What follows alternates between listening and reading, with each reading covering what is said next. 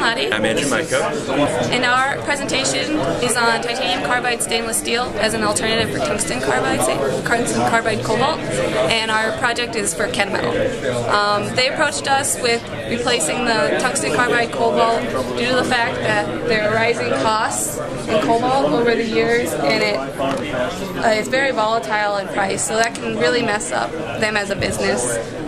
They use this material as tooling inserts, and so it's very important that it meets certain mechanical properties such as a high flexure strength, hardness, and high fracture toughness.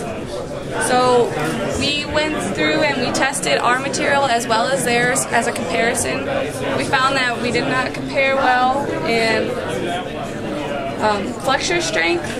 We became pretty close in Rockwell hardness and Rockwell A, and we also did not come close in fracture toughness.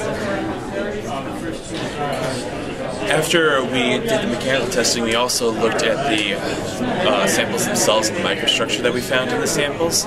We found that comparing our samples to the tungsten carbide samples, that we were exhibiting some form of microstructure that we expected to see in tungsten carbide. We saw that coming out in our titanium carbide bits, but unfortunately the whole sample was not the microstructure we were looking for. So in future work we're looking to mill the powders down to a smaller size, therefore increasing the chance that we will be seeing the microstructure that we're looking for, and hopefully matching the properties that were found in the tungsten carbide cobalt materials.